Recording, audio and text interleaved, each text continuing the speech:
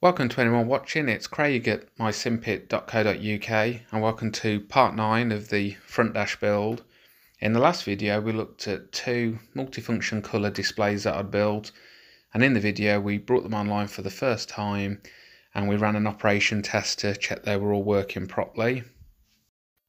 In this video we'll look at the design, focusing on the 3D model and the PCBs for the tactile switches.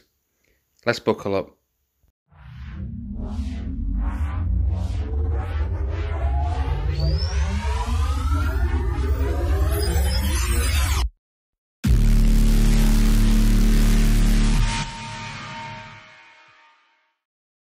So the MFCDs are made up of 6 layers, and I've 3D printed these. So I picked up a budget 3D printer going back a couple of months, and these were the first things I've printed with it. In terms of the 6 layers, the first one to look at is layer 2, which I just simply call layer 2 back. And if we just take a moment to have a look at this one, all of the large holes here are so wiring from the PCBs I would design and drop into this top bit were able to pass through.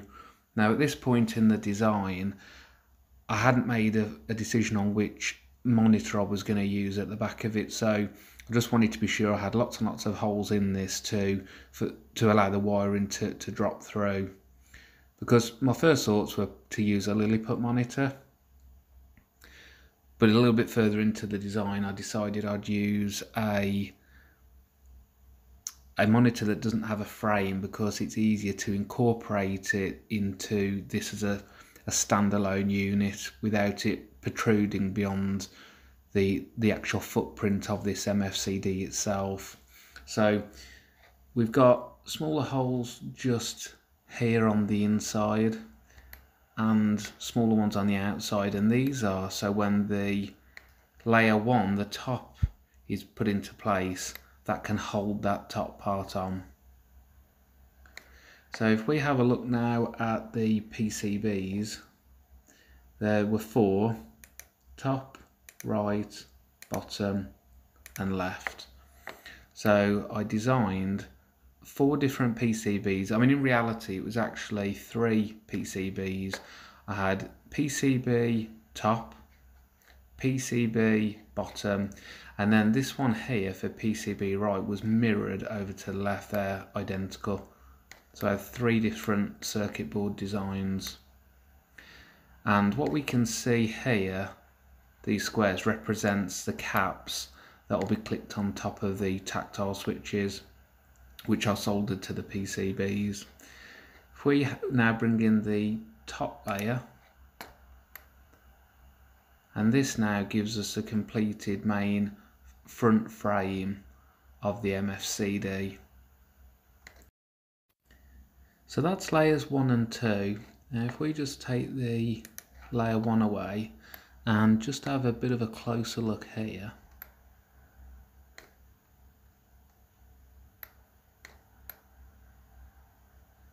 okay, so what we're looking at is, if you like, the conduit that would sit underneath the PCB. So from the smaller holes here that you see going along, there'll be 2 kinds of screws that will go through there. One will attach a number of spacers that will extend up to where the PCB is floating at the moment, and the others are to have a screw that goes downwards for holding in place some of the other layers.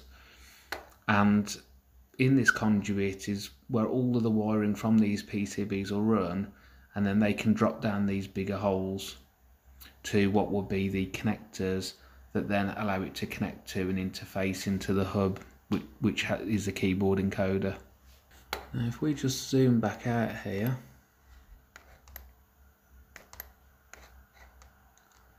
and if we take away these top layers and then have a look at some of the other things that will sit beneath it. So it came to a point where I had looked at different monitors and I decided upon one that was frameless. It didn't have a frame, so the footprint would be smaller, and then I've drew this here to represent it. So the area that looks like it's reflective shows the display area, and the rest of what you can see shows the overall footprint. And this little bit on the side here represents the ribbon cable coming out, because I need to allow for that.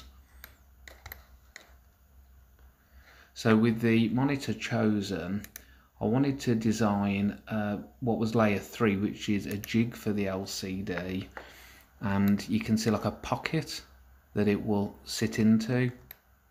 The idea being that when we drop that monitor into it, it sits completely flush like that, because that means that this overall layer 3, which holds the LCD, can then sit up against layer 2 just like that. In the other layers, they would help me tackle a number of other things that I needed to think about. So if we take away these layers here, the next layer was layer 4, and that was what I call PCB holder. So we almost need to look at this from the rear side now, because where the monitor's sitting in this area here, and this gap's for the ribbon cable to pass through, we're now looking at what would be the back of the MFCD, and these 4 holes here are to mount the PCB that drives and controls the LCD screen. Let's just spin that back. One of the things I found was that the PCB does run hot. It runs at quite some temperature. So I designed a layer that would have a fan mounted, which I could extend back and control the distance, obviously via the spacers, to get it in the right position to cool that PCB down. And the final layer 6 was just called layer 6 RJ45, because these rectangular cutouts here allow me to have keystone jacks that will click into them, and then the wiring from the PCBs can feed through the various holes, dropping through the layers, and they'll be fed into those connectors that will be mounted into those square cutouts there. So if we now just take a moment to, in reverse, build the layers back up, and we can see all of it together of what we're going to build. So we start off with what we've got in front of us. It's layer 6, and that's for the connectors, the RJ45. That then above it has layer 5, that's a fan holder. Layer 4 will hold the PCB that drives the LCD display.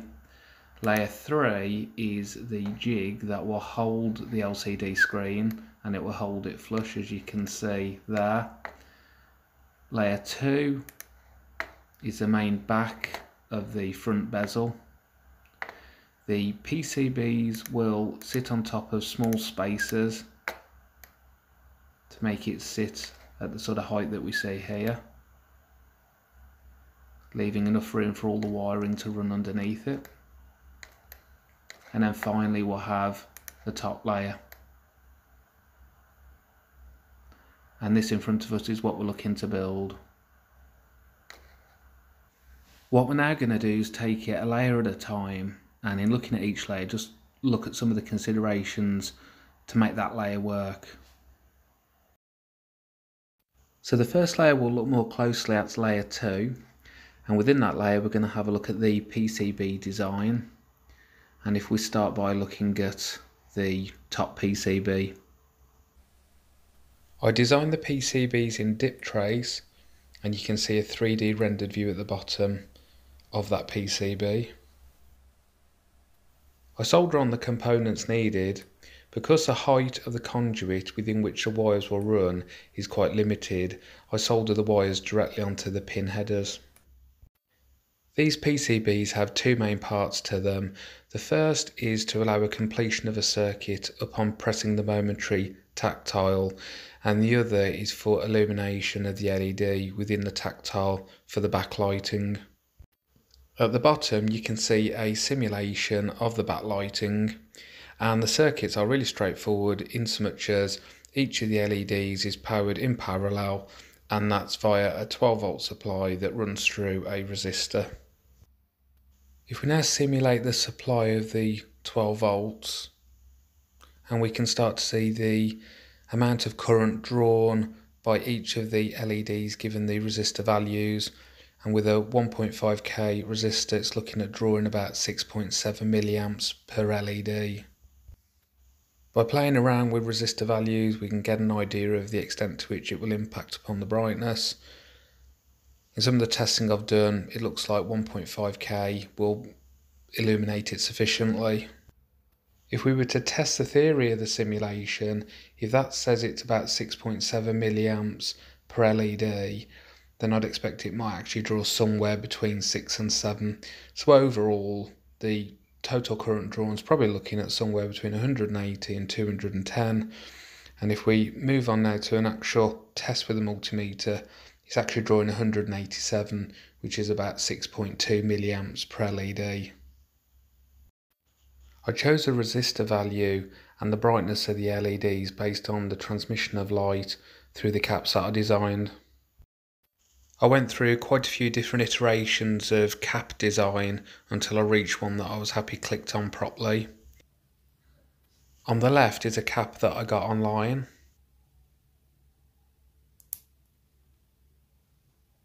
And the ones on the right are ones I've designed and 3D printed.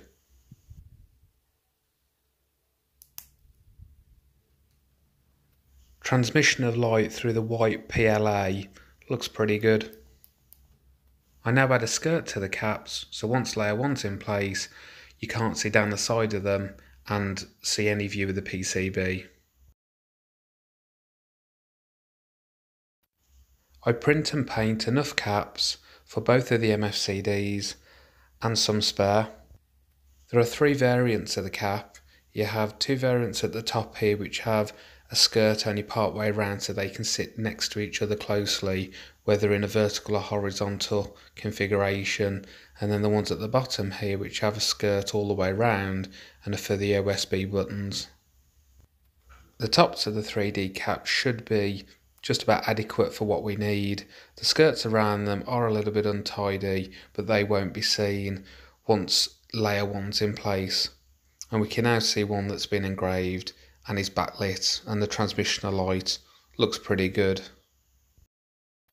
So in this video we've looked at the overall design as a 3D model, and then we've then looked closely at layer 2, the PCBs that go into that layer and the tactile caps.